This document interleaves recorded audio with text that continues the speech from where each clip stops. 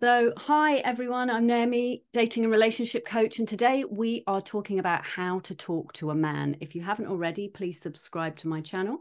And today I am speaking with Jeffrey Levine.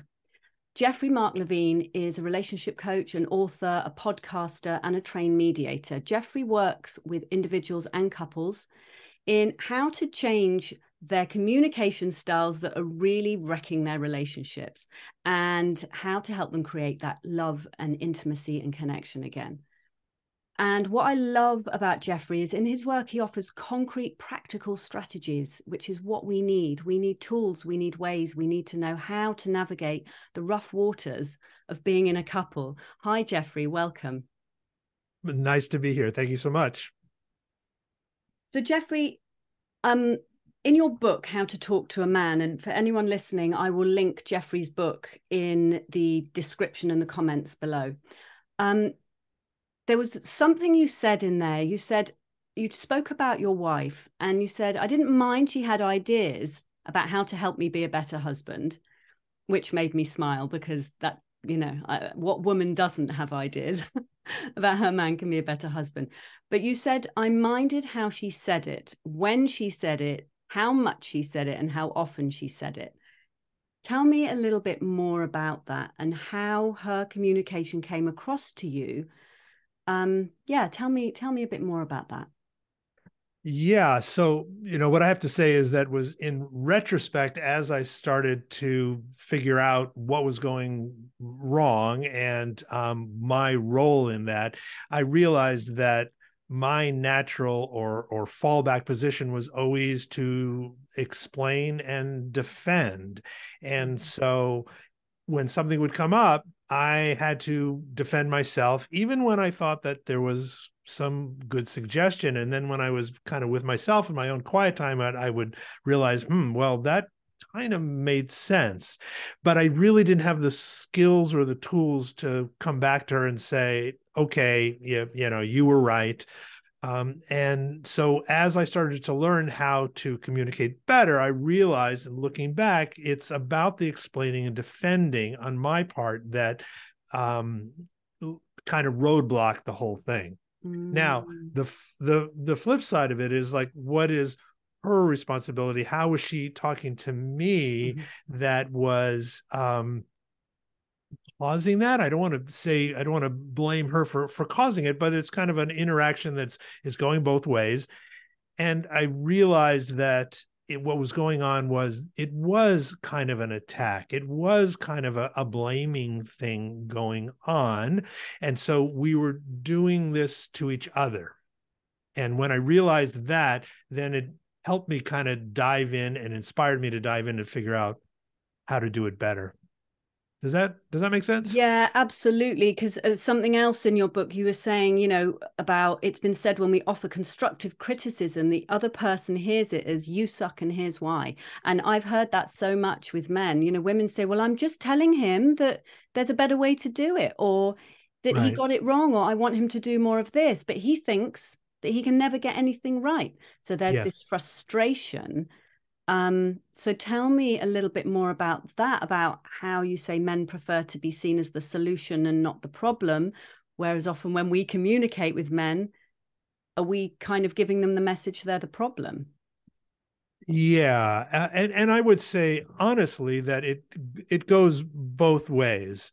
When we have some bad communication habits, both men and women tend to do this to each other, and this actually leads very nicely to kind of the overarching piece of this, and that is that in order to have these conversations, these tougher conversations, the conversations about what I need or what I feel, there has to be emotional safety.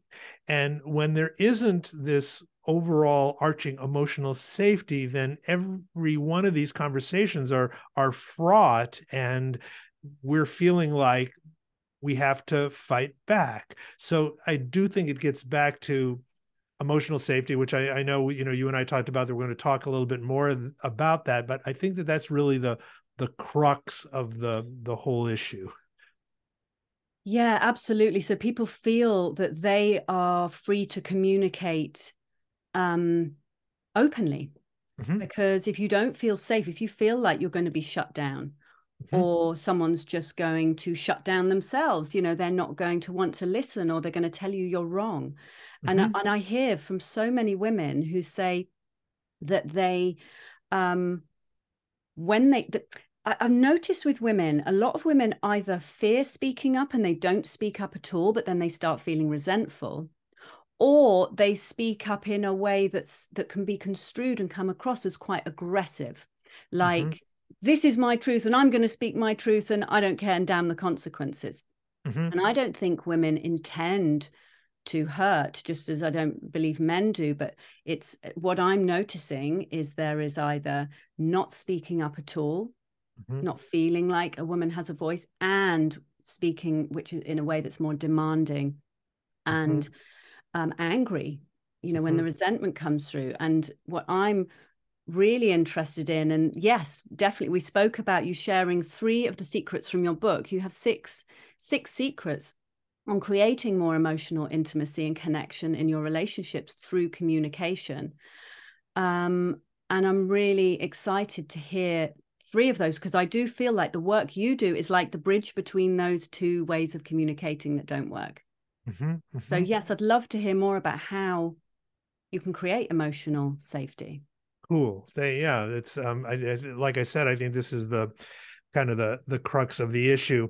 You brought up that women often feel like they either don't want to speak up at all, or that it's going to come out, just really harshly and demanding like. And I do think that boils down to kind of the concepts of emotional intelligence.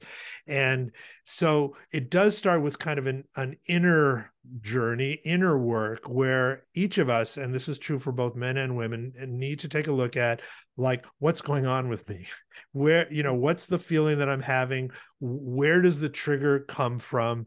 And I think that what has happened is that in the past, in each of our past, we've reacted from these triggers and we've gotten a negative reaction back. So that's caused us to either, to hold it in, or just, blurt it out because that's the only way I can get heard. So I do think it starts with, when you're talking about creating emotional safety, it's going to start with what's going on with me for real. Like, where's that trigger coming from? And then making a conscious choice to manage those emotions, because there is this moment where we do have a choice. And when we talk about reacting to our emotions, it's the lizard brain. It's been described that I'm just reacting. We want to learn to tame that. We want to learn how to look at what's going on and then choose a response. And so that's the where it starts from a personal standpoint. And then you also want to consider what's going on in the room, what's going on with the other person you're talking to. How is what I'm saying affecting them, or how will it affect them based on what I know about their needs, especially if you've been in a relationship for a while. You get a sense of, if I say this or if I do this way, this is the kind of reaction I'm going to get. So managing that, knowing what's going on over there, and making some choices so that you get the response that you want, and what you are offering will be heard. Um, does that make sense? Yeah, Okay. absolutely, absolutely. And what I would say can be clues to that, clues to, hang on a minute, there's something going on with me. It's not just me upset with maybe what my partner has done or not done, or something missing in the relationship, but actually there's something more going on, is when the feeling is very, very, very strong. Mm-hmm. When it seems to kind of, you get that kind of the red mist of anger, or the incredibly emotional. Mm-hmm. And then that's a really great clue that it is something historical Mm-hmm. that's being triggered by the current event. And Yes. that can happen from the dating process, can't it? Some Mm-hmm. people don't even enter into love because those triggers are so strong. even just meeting different people on the dating scene can trigger those feelings. Nope, I'm out. But in Right. communication, yes, it's like, what I'm also hearing from what you're saying, it's like by having that self-awareness, we're saying to our partner, you're not 100% responsible for my happiness. Mm-hmm. I'm going to be taking some responsibility for some of these feelings that are coming up, and Yeah. the Well, satisfaction I'm feeling. we can take it even a step further, and if we go into one of the other secrets that I talk about, and that's the whole concept of nonviolent communication. And in a nutshell, it's like you want to avoid language that's going to cause the other person to feel like they need to defend themselves. So any kind of blaming or accusing or name calling, labeling, you're this, that's going to cause walls to go up. So we want to avoid that. And that's kind of like, yeah, duh, we should avoid those. But there's something else in there, and this gets to your point about taking 100% responsibility or not thinking that it's all about them. And that is, when you're having a response, when you're feeling triggered, you're having a feeling because some need didn't get met. And that for me was such a huge kind of insight. And it's I think a really important concept, that we're all trying to get our needs met. Even the person pissing you off across, in the other person in the room, they're trying to get their needs met too. So we're all operating from a place of getting our needs met. And when our needs aren't being met, we have darker feelings. We're frustrated, we're overwhelmed, we're disappointed, and it's being expressed as anger. So when these feelings come up, to take a moment, a pause, and try to get a sense of, what need do I have that's not being met? And then what you're doing is you're taking responsibility and realizing that, yeah, there's something going on over there. But what has really happened is that I have a need that's not been met, and this person has, helped trigger that, but it is all mine. Yeah, absolutely. So using nonviolent communication, how could someone communicate that need? Because I love what you're saying about noticing yourself. What need is it I'm not getting met? And then the difficulty, and often I find women who come to me find, is like, how do I communicate that need? Because when I don't communicate it, I feel cross and resentful that he's not doing it. And then the poor guy there's this invisible, unspoken expectation that he can just feel, and he doesn't know what it is. Yeah. How do I communicate it in a way that will elicit his, warmth and consideration? So Well, yes. Okay. So that's a great question. What I would say is that you just want to communicate it in a way that doesn't make him responsible. So what I would say, you would just start with, I'm noticed that I'm feeling really frustrated right now by what's going on between us and what's here, and I really need some attention, or I really need some understanding that this particular situation, it's a little bit hard if we were not talking about a specific situation, but to actually say, I notice what's going on with me is that I'm feeling really frustrated because I need to know that we're going to get, that we're going to go out to dinner at this time. And that helps me feel prepared, as opposed to getting mad at him because I got over too early or too late or whatever. And I'm just making something off the top of my head, but it's looking for, what is that underlying need. And this is, I have to be honest, that when people are first introduced to this, it can be challenging. And when I'm working with people, I actually give them some handouts. It's like, okay, here's like the different kinds of basic human needs that we all share, and there may be some frustration in not getting these met, but here's the realm we're talking about.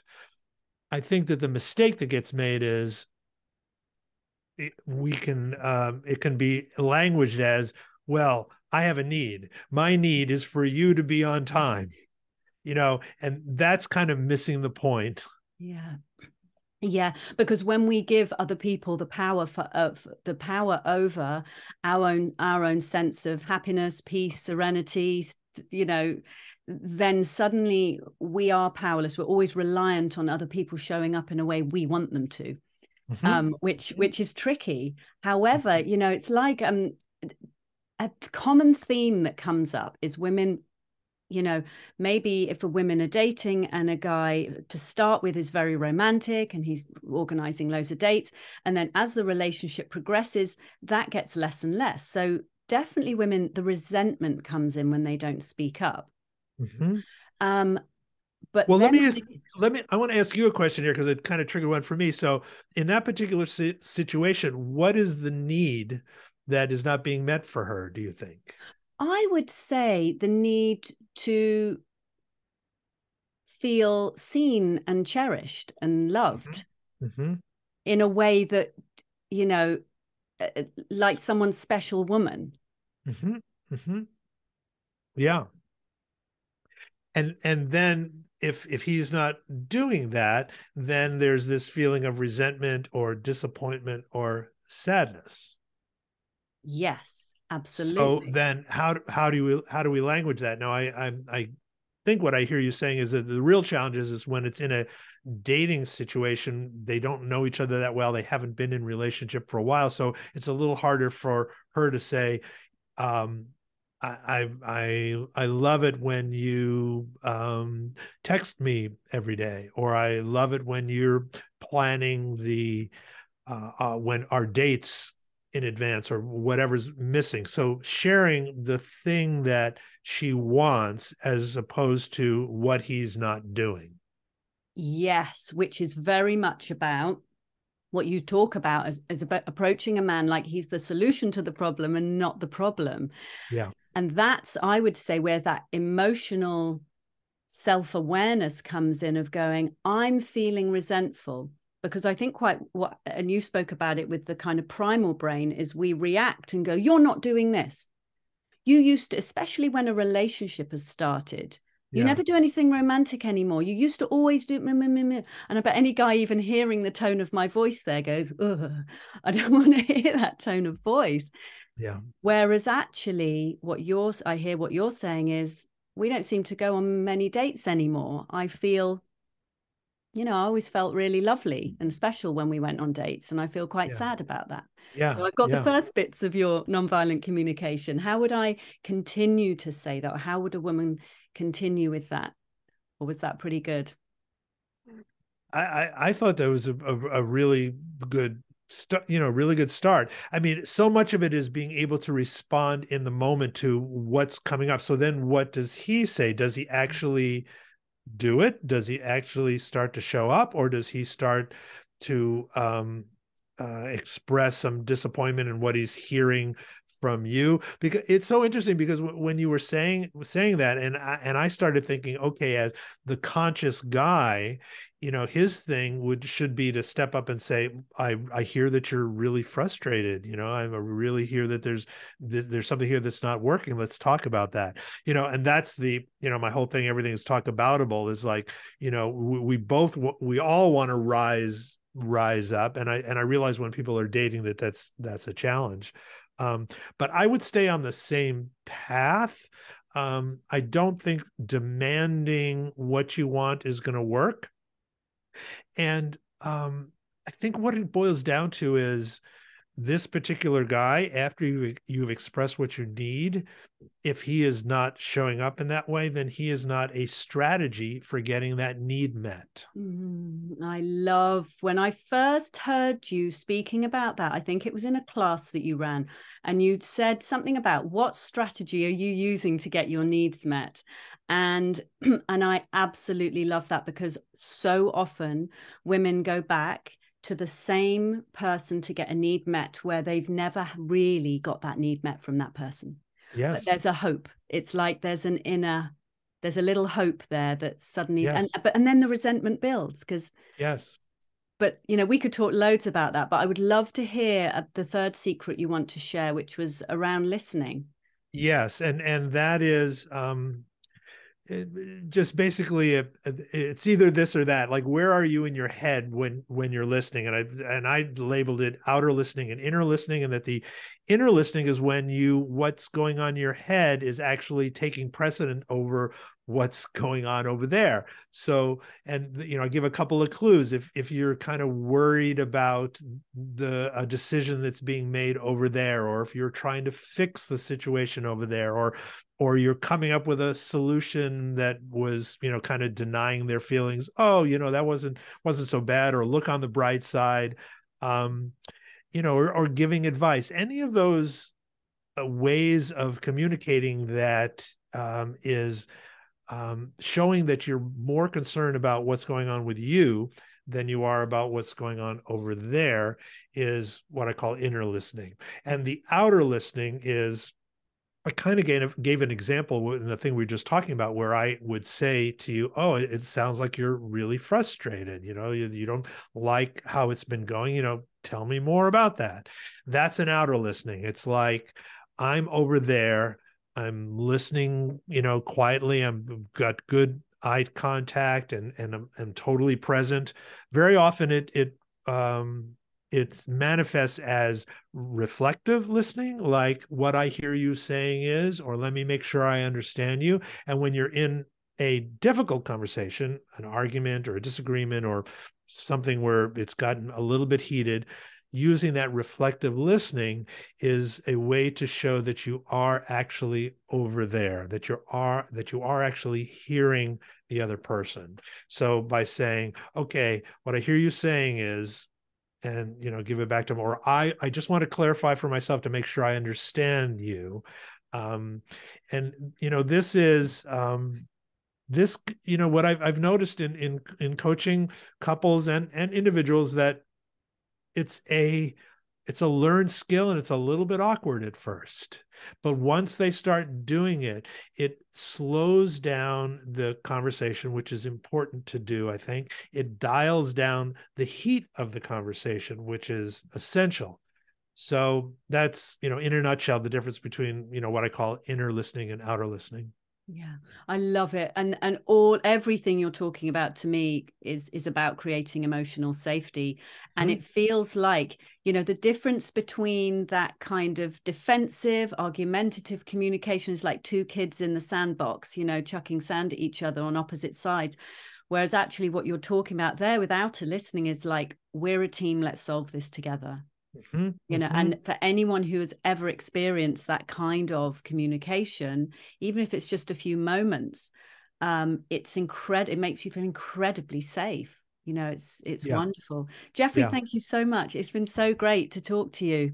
It's been my pleasure. It's really fun. Thank you for the invitation. Yeah, thank you for sharing everything. And I'm going to share with you all Jeffrey's book, How to Talk to a Man. I will link it in the description below, and I highly recommend it. It's got very, very clear tools, very clear strategies and ways of just speaking and communicating. So I will pop that. I will pop Jeffrey's website addresses in the link below. And that's everything, I think. I don't think I've missed anything. Lovely. Thank you so much, Jeffrey. We'll do this again. Yeah, thank you again. This is great. Thank you.